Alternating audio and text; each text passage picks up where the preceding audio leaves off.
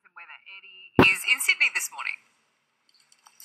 Sam, we're at the Casula Powerhouse in southwest Sydney this morning. I'm a magic tragic. I love it. And Trace, the magician, is here. Trace of Magic, her show is called. Bridie is our stunt girl, so thank you for volunteering. We're not going to saw you in half or anything. I think it'll be okay. Trace, you're going to do a few tricks for us. You're running workshops here throughout this 5-day Way Out West festival. Show us what you got. So we're just going to start off with something really simple, a ring and chain. Bridie, can I borrow your 2 hands like this? Awesome, fantastic. Check this out. Normally, if you have a ring through a chain, it'll just drop quite with gravity, okay? Check this out. There's a notch in the chain.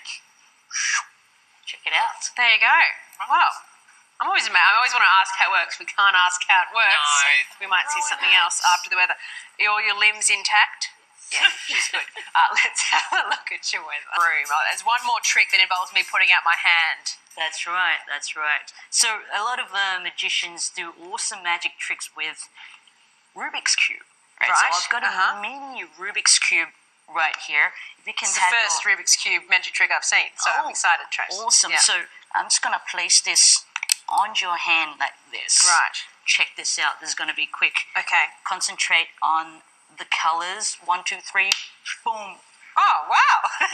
That's impressive. Can I eat those? You can. Right. It's actually real, yeah. M&M's. There you go. Huh. Okay. I'm on board with this trick. I like this one, Trace. Thank you so much. Workshops here right over the weekend. The festival. No, they're all mine, Trace. The festival finishes on Sunday, and it's been absolutely manic over the last few days, as I understand it. Pretty crazy. Yes, is the answer. Yeah. It's got enough M&M party.